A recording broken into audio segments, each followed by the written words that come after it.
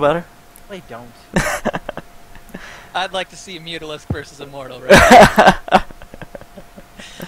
Yeah, but Okay. the two-shot implies they can hit the target, so But yeah, my so point stands. That's basically just PvP. Like, it's constant guessing game and switching the meta around and just trying different stuff, I guess. Anyway, I kind of want to change the topic. I want to know Yeah. what you guys think of PvZ and like what builds you're doing. Specifically Flatline, what are you doing PvZ? I do fast thirds into Immortal Templar, Warp Prism, and I just kill every single base at the same time. Or I try to, like, Oh, that's all I do is I go to like I get a quick third, and then I just get up to like 7 sentries, and I defend. And then from there, once they get a 4th base, I decide to move out. So I just go charge lot, Mortal, and I have a Warp Prism on the other side on the way. And then I just poke and prod with my mothership there. I keep my army there, so he has to be like, oh shit. So he has to keep his army protecting one base, and then I'll have my Warp Prism harassing the other side. I'll have DTs going inside the main or the natural. And then that's where they get really flustered, because you usually have everything in one place. And so if they go for an commit, like if they decide to attack my army, I just recall out. If they decide to defend the drops, then I attack in the front. Or I attack the base that my army's at. Just do that over and over. When you say quick third, what time do you take it? After I Chrono Boost 2 Stalkers out. Like my first 2 units from my Gateway are 2 Chrono Boosted Stalkers. So maybe like 7 minutes or Wow. before. So that's really, really quick. Yeah, and it only goes down if I see him not taking gas. Like if he's going for a Spieling opening, you can't do it. Yeah. If they go for a fast start build, then you could do it. Which they should be if you're Yeah. Forge expanding. Yeah. That's cool. I like that. I've been... The only really fast third I've been doing is the Void Ray one, right? Where you get the 1 Stargate, 1 Phoenix, then you get your third while you're making Void Rays. Yeah. Um, That one's I like solid. that. Yeah, Yeah. that was a build that I started using in HOTS, because I used it back in Wings.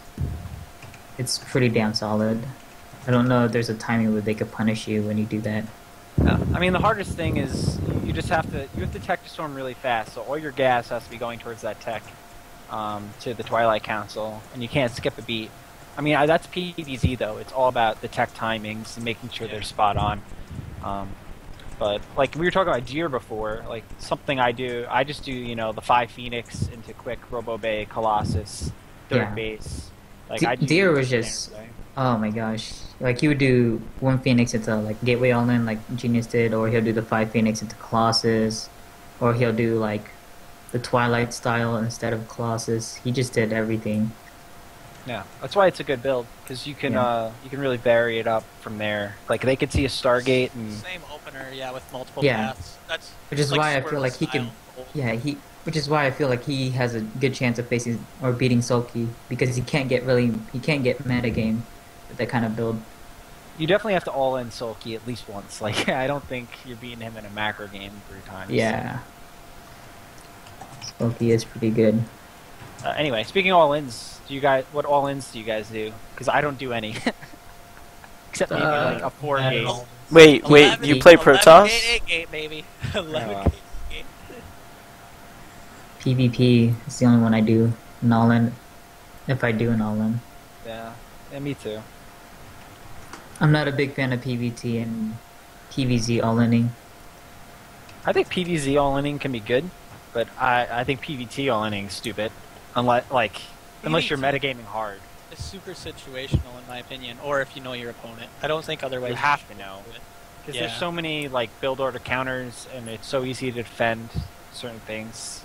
Which, Yeah. okay, we can go into PvT now, but like, if you open Blank Colossus, that's one of the builds where I feel like you can actually decide to go all in depending on the situation of the game, if you open that way. I mean, you can kind of do it with Storm too, like if, assuming you're chronoing your upgrades, you can do like, the +2 Zealot Armor Storm all in, if you really shut down hard their first medevac timing. I think that's But- the best all-in, to be honest. Yeah, it's pretty good, Yeah. but bunkers and depot walls can stop that, whereas Blink Colossus, I feel like if they cut so heavily on the Vikings and you shut down their first attack, I feel like that you could just instantly add the gates, and then by the time you get to their base, your gates will be finishing. That's kind of like what I was saying before, though. Like, that army, it's hard to micro compared Yes. to the Zealots and the Storm at that point, because Stalkers don't do anything, right? Stalkers are not there to damage anything, really.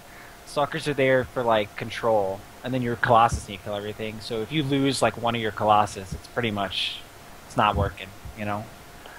And I don't think you should ever all in with Blink, unless, like, something tells you you can. Like, I don't think you should ever plan to all in with Colossus. You know? No, that's why I said it's really situational. Like, it has to be something that happens in the game that makes you realize, okay, I can do this. I mean, I all in Terran sometimes. Like, if you know, in Terran, like, they'll proxy, like, their factory and their starport, and they're, like, widow mining everything, and you take no damage. Like, I'll just start chrono boosting Immortals, and I go all in, and they can't hold it. You know what I mean? So that's, like, a situation where you can just all in.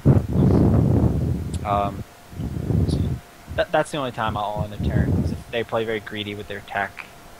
They're very all in with their tech, you know. Another problem with all-in Terran is if they played you before and you've done the all-in, like, you can get hard countered so easily by Terran. Like, I feel like Terran has the easier time even than Zerg shutting down an all-in if they know it's coming. Like, when we did the Challenger League qualifier, I think all of us played in it. My first round opponent, I did a blink all-in on the first game, and then my second round opponent, I did the exact same build, and I forgot to hide match history. And he just looked at it, and I got shut down so hard by, like, 2 siege tanks.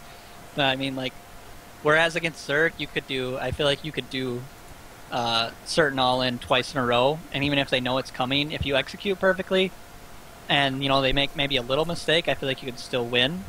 Whereas against Terran, I feel like it's impossible to win if they, like, scout the all-in perfectly. I don't know that is true against Zerg anymore. I don't know, like, what all-in, if Zerg knows Yeah. coming, they can't stop at this point. I don't think, yeah. I think Terrans have the easier one, but I Yeah. do think that Zerg should be able to defend an all-in as long as they know it's coming. And the reason why is just because, like, early game, Bunker with Repair is just too strong. Because your DPS in the early game is not that high. Well, I think like Terran definitely has an easier time though, because it's like, oh, they're all inning. Let me make the units that I would make against any composition they send at me. Really, you know what I mean? Like, there's a lot more different all-ins that you can send against Zerg, and against every all-in, you need a different set of units to counter that all-in. So, Yeah. Yeah. but yeah. Any other points? Any other strategies? Any other builds? I don't know. I'm trying to think. I played a Zerg, right? I just want your guys' opinion on this. This is like kind of so he went for roaches, right? And it was very roach pressure on Yansu, and he went for corruptor. It was corrupt or roach.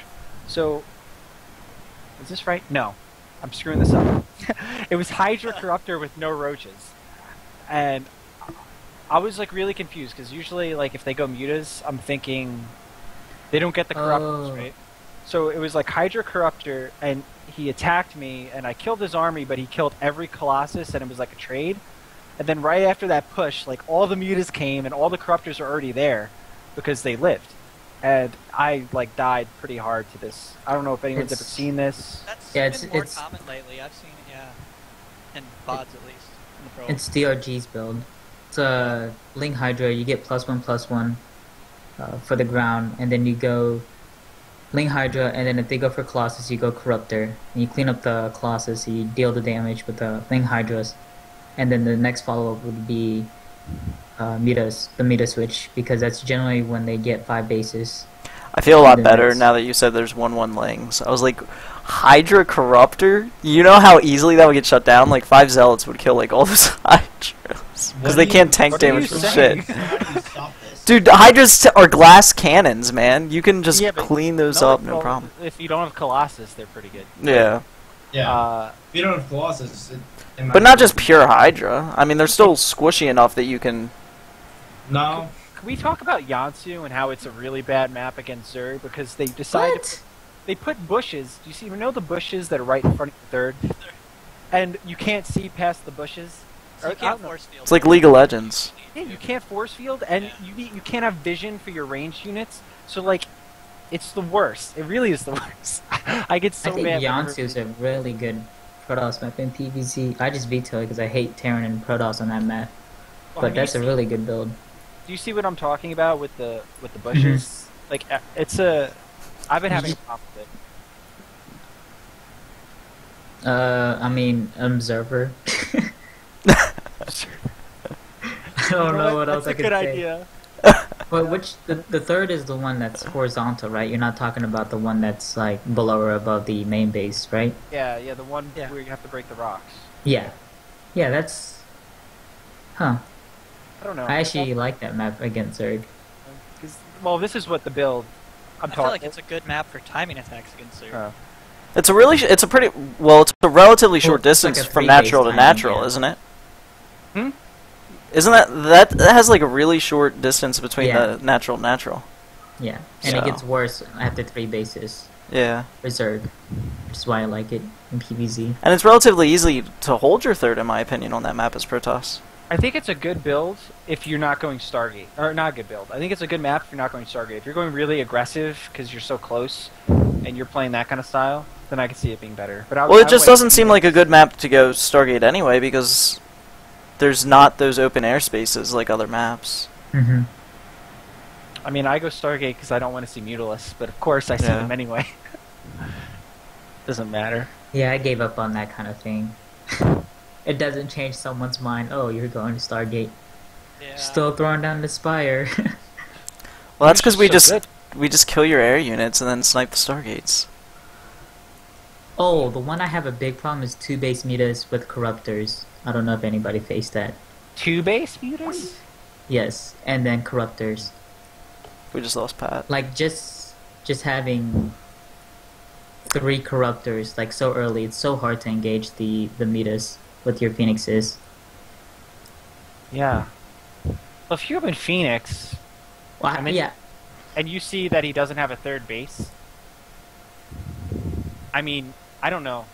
I feel Trying to like think. yeah, I've like never if you seen see that. this, I feel like you should scout the Spire early enough that it doesn't.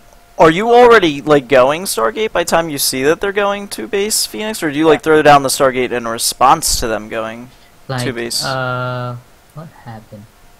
It was like he did like a 10 pull something and didn't really work for him, and then proceeded with the 2 base all in. I pushed out with like my mothership and some gateway units, I feel and like didn't see a 3rd base, and so I threw down a Stargate immediately, and then I hallucinated and I scouted a Spire on the way. It's about 50% done. I mean, like, I feel like on 2 base, it's really hard to get any like number of mutas out. Can't you don't just? even know. You don't even know if he's going metas though. Like you don't know if it's gonna be swarm host. You don't know if it's gonna be like Well, a 2 base true. Hydra. if you see the Spire though, I think you should continue scouting, obviously with hallucination. And as long as he doesn't throw up another tech, like I don't see any reason you shouldn't go like 3 Stargate Phoenix at that point. I don't know. For me, Well, you're only like, on if- 2 base, so like you can't Yeah, even get. you can afford 3 I'll 3. never do that.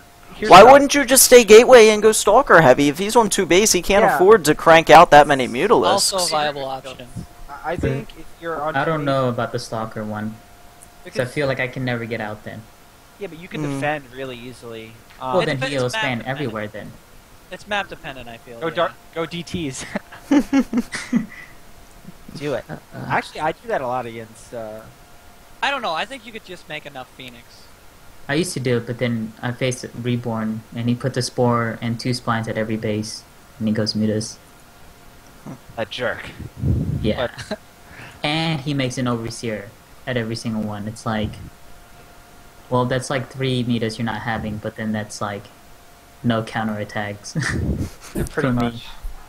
You'd have to warp in a ton of zealots, which I mean you probably should be doing. Like I'm only okay against the muta switch. I'm not okay against like super quick mutas with a few corruptors, and it's like really hard to engage.